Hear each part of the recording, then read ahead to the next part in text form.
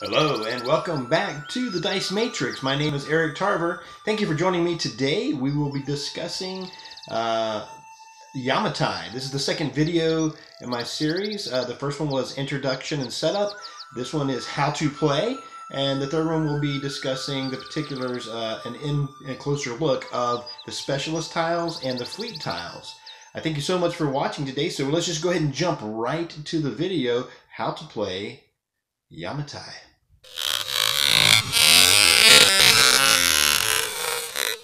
I have the game set up in front of me, and I just want to go over real quickly the player boards. So after everybody's got their player board, selected their color, I'll throw a flashboard up of it here.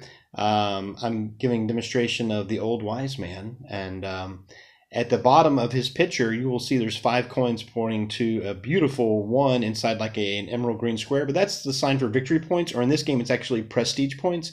So it's just a reminder at the end of the game when scoring that for every 5 coins you have, you will get an additional prestige point.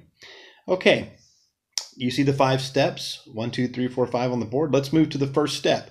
This symbol here basically is a reminder that the first thing that you do is you grab a fleet tile, which are one of these cards, but they'll be face up. You can only grab one of the face up ones. And a couple of things are going on this. You have the type of boat you'll collect. Like this one will give you a bamboo and a stone, and then it has a special ability that says you can destroy any 2 boats on the board, and then it has an initiative number for next round. So after everybody's done with their complete turns, collectively the whole round end, that you will take your meeple and put it on that number on the shell track, and that will show in line where you go the next game, which is a pretty interesting thing. So the highest number, like for example here, the number 10 is the most powerful because you can get, it gives you 2 rare ones, and then this says you can pick one of anything. So you can get a gold, and gold's hard to get, gold ships. So anyway, but you go dead last for sure on your next turn because it's a 10 below it. So anyway, that first step is just reminding you to select your fleet tile, and then, the second step shows you that you'll be is the trade one. Okay, so you can see the little thing swirling down to the change here, and it shows you that you can buy or sell. You can only do one sales transaction, so you can either buy a boat, not a gold. There's an X underneath it, so you can't buy or sell unless you get a special power later that lets you do that.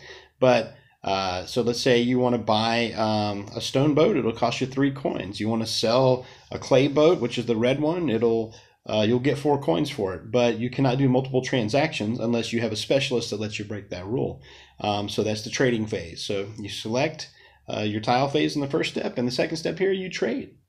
Brings us up to the third step, which is actually placing your little boats out in the line. So you have your little boats, and then you lay them out somewhere. Now, you don't have to. That's an option to have. But if you do it, then you have to make a choice of what you do. So step 3 is placing your boats, but it's actually divided into 2 sections. There's the up section, which I'll show here, that you place your boats out, and if you do, the little arrow pointing down, you have to do one of the 2 things. You either have to build a structure, a building. You'll either build one of your own buildings, or if applicable, or you will collect the culture tokens around where you laid boats that turn.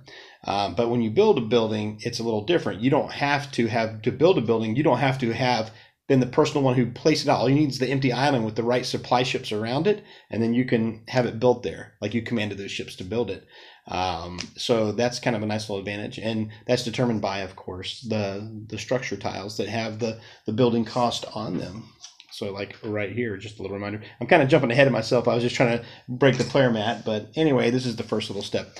So the second half of the step 3, which is, the playing the ships out, it shows you if you do play a building, these are like how you're scoring points. So if you happen to play one of your building next to one of the prestige buildings, which are either the temples or the Tories, then you will gain a prestige point. You will take one of these little tokens over here, which is like this guy right here, but it shows you in the little picture, so I really didn't have to do that. So anyway, if you happen to build a standard building on a mountain, then you'll get a prestige point. If you build a standard building on a mountain, and for every red thing that it's connected to, you also get that many prestige points.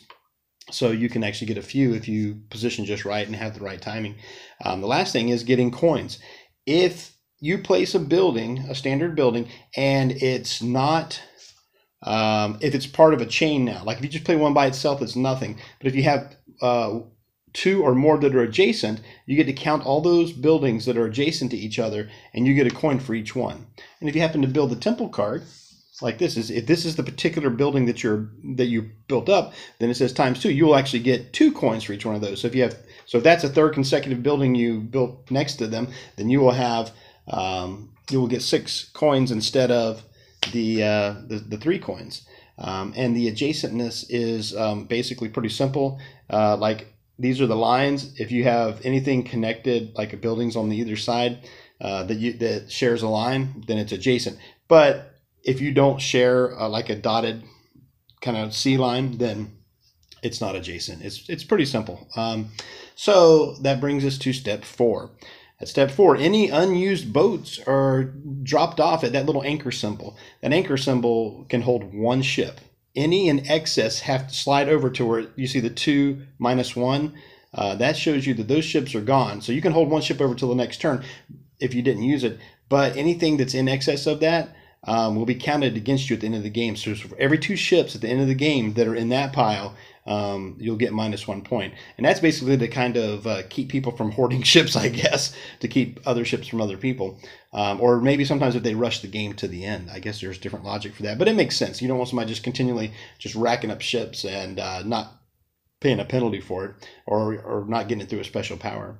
Okay, that's pretty simple how that is. Number 5, the step 5 is the culture. If you happen to have culture tokens, if you have 2 culture tokens that are the same, and or 3 of any kind, different ones, you can trade it in to get one of the specialist tiles, and the specialists all have different abilities on them. Like this one in particular lets you do an extra trade transaction. So you not only can like sell one thing, you can sell 2 things, or you can buy 2 things, or you can sell one thing and buy 1 thing. So it lets you do an additional trade transaction with that. But almost every power is very cool with the specialists. And that is the simple 5 steps to play the game. And you just can go and go and go until one of the end conditions is met.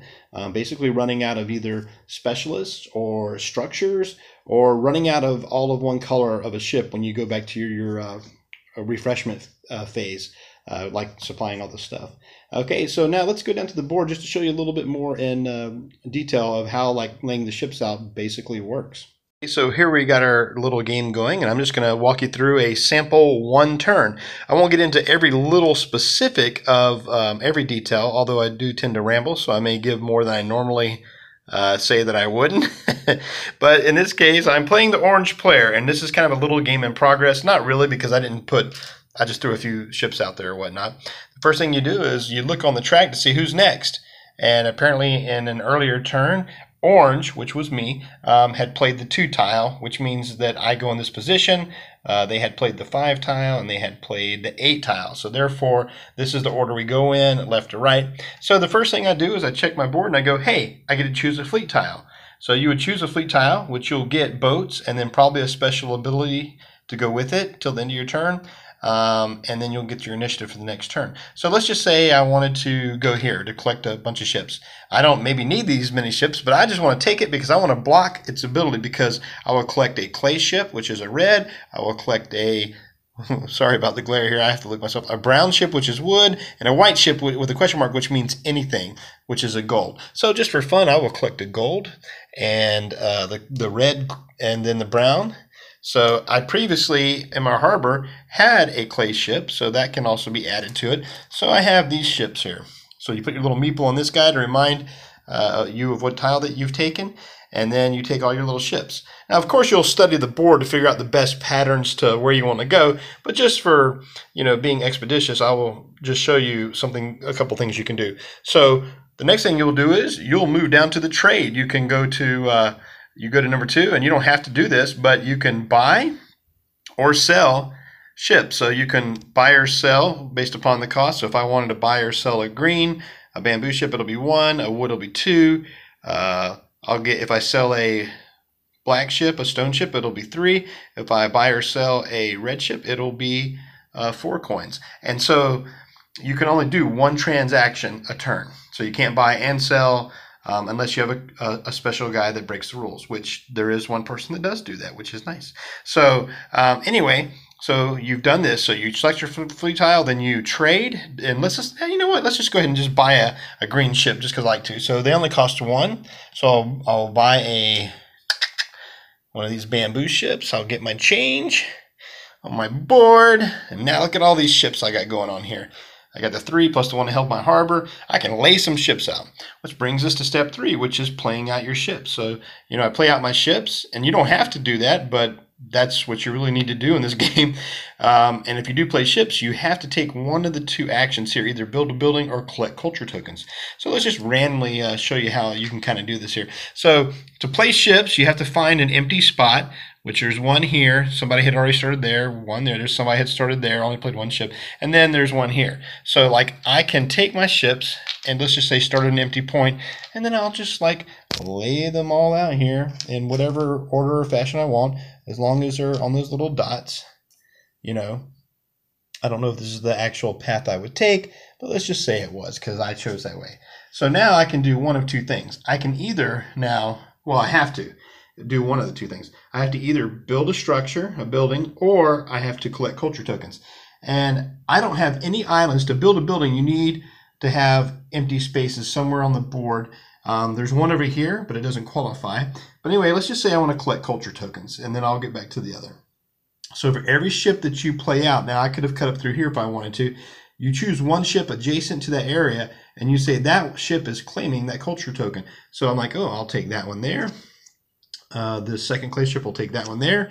This one's can't take anything. This gold one, oh, he'll take this one here on the mountain, and this last green one I played will take this one over here. So I'll get all these culture tokens, which are really cool.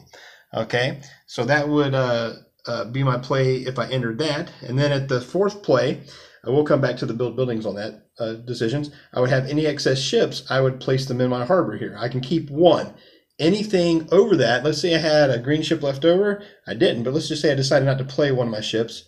Let's say I decided to keep, you know, I'm like, okay, well, that it's there. If I had any more in excess from that, I'd have to choose which one I'm keeping, and then they would slide over into this area.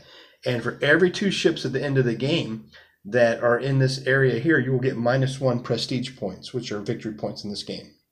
So, and then the 5th phase is you will purchase, if you would like to, with culture tokens. And you can do that with the ones you just got. And to do that, you either need 2 of the same or 3 of any kind. So, of course, I have at least 3. There's 2 that are the same, so that's more efficient.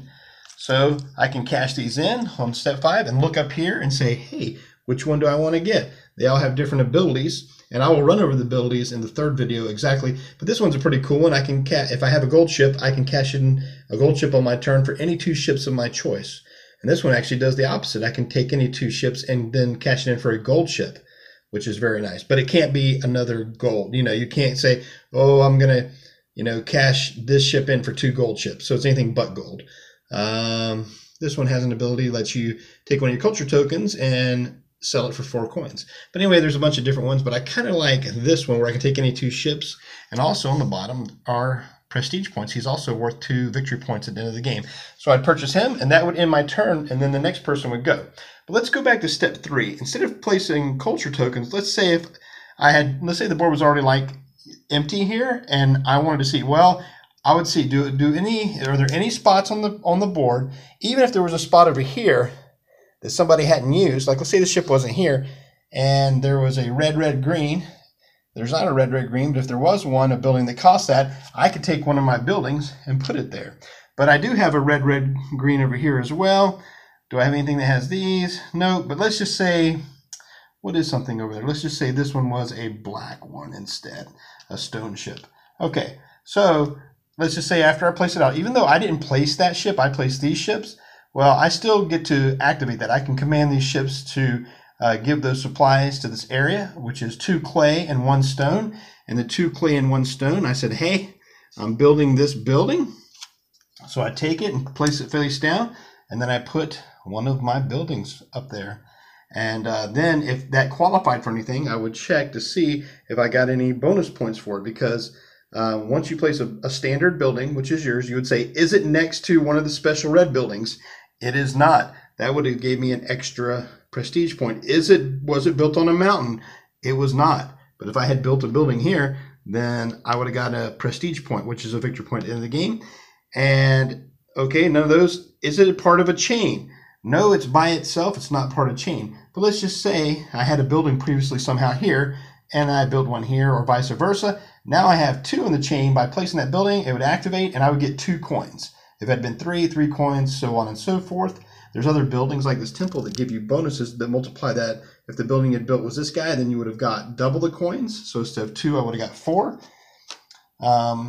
And if you happen to build one of these special buildings out here, like this temple, you would have placed that instead if you had the proper buildings around it. Now remember, you don't have to have been the one who laid the ships there, because some people could have just been coming through here collecting a bunch of cultures, and then you look back and go, wait, look at this. Somebody had set up something, and they don't even realize that that ship now qualifies for something, and you're like, huh, I'm activating those ships, and then you can build that building. So that's a pretty nice way to score some points. But basically, that's the steps. You grab a fleet tile, then you can trade by buying or selling.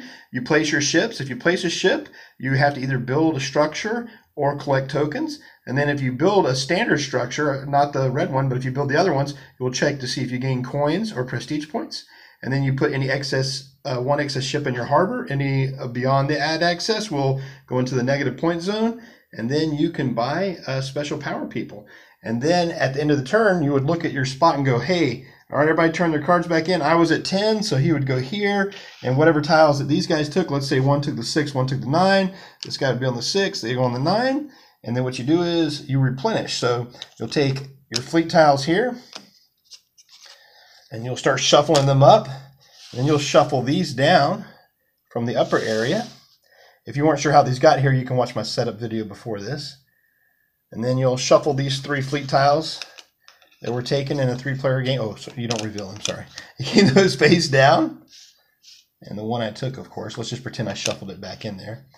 And then these will be revealed up for the next turn to choose from, adding new ships to the area to choose from. Any that were missing here, you will reveal new buildings. And a good thing to do is to put these little, to remind, you know, those are out there, that they'll take that instead of a standard building. So now there's another building out here, and anything that was up here for the replenishment, any specialist that was not chosen, you will take a 2 coin and add 2 coins to them to make them more tempting for other people, and then you will replenish this up here. And then there'll be a new guy in play, or gal. And everybody will continue to take turns until one of the end conditions is met, which is either running out of one color of one of the ships, which, you know, at the end of the turn, excuse me, at the end of the complete round, or you run out of tiles to replenish here, or you run out of specialist tiles here. So building tiles, specialist tiles, or boats, if you run out of those, triggers the end game condition, and then you add up your points. You get 1 point for every 5 coins you have at the end of the game. You get the points off your buildings in the top right here, and you also get points off of your specialists. And you add them up, and whoever has the most is the winner of the game, and that's how you play Yamatai. Hey guys, so that's Yamatai. There's one thing that I forgot to mention, as I'm good at doing, get all excited talking about the game. When you're placing out your ships, you can come in at the entry points, as I showed an empty place there. But if there's not a place to go, or if you don't want to, you can also continue a path that someone else has started and place ships off of it in any direction. But the only rule is you can't use any colored ship that you want. You have to choose. Sorry about that. That was a good burrito today. That's a whole different game itself. Burp the burrito. But you have to use a ship that was previously the color that you're playing off of. So like if you see a line going up and you want to play off of one of those ships, you have to, like if it was a red ship, you have to start your new line with that red ship. Or if maybe you followed it further, their path was red and there was another one that it ended in black, you want to continue that path, you have to start yours with a black ship. So that's another way to place ships out different routes to get to different culture tokens or to different islands. to get proper ships around it if you want. But that's the rule I forgot to mention. I do want to say that I thought that Yamatai was a solid 8 out of 10 for me, maybe an 8.5. I don't know, the more I'm kind of diddling with it, the more I'm really enjoying it. It has the same creators as Five Tribes. It's not Five Tribes at all, but it's got the same kind of vibe a little bit. Instead of the gens, you've got the specialists that have powers, except for their powers are up all the time. You don't have to continue to pay for them like you do in Five Tribes, which I like a lot. Some of the tiles are a little bit more different. I'm going to get in the third video after this. We'll talk about the closer look, where I'm going to talk about the fleet tiles and all the fleet tiles, all their abilities, special abilities, and all the abilities of the specialist. But I want to say that I have really enjoyed Yamatai. I highly recommend you playing it. I wish it could play more players. It only plays 2 to 4. The 2-player game is very interesting, very similar to the 5-tribe mechanic, where you take 2 turns apiece instead of 1 turn apiece. I can't say much more about it. Excellent production from Days of Wonder. Yeah, highly like it, highly enjoy it. Thank you as always for watching the Dice Matrix. My name is Eric Tarver, and we'll see you next time. Keep the dice rolling.